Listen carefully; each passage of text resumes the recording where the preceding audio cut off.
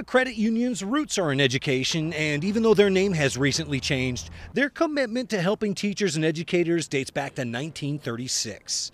This is Nusenda's 10th year of helping with their KOAT school supplies drive, serving as a drop-off location. It's really important that students have the supplies they need to be ready to learn when they return to school. It also helps our teachers. Teachers spend a lot of their own hard-earned money to ensure that the students have the supplies they need to be successful.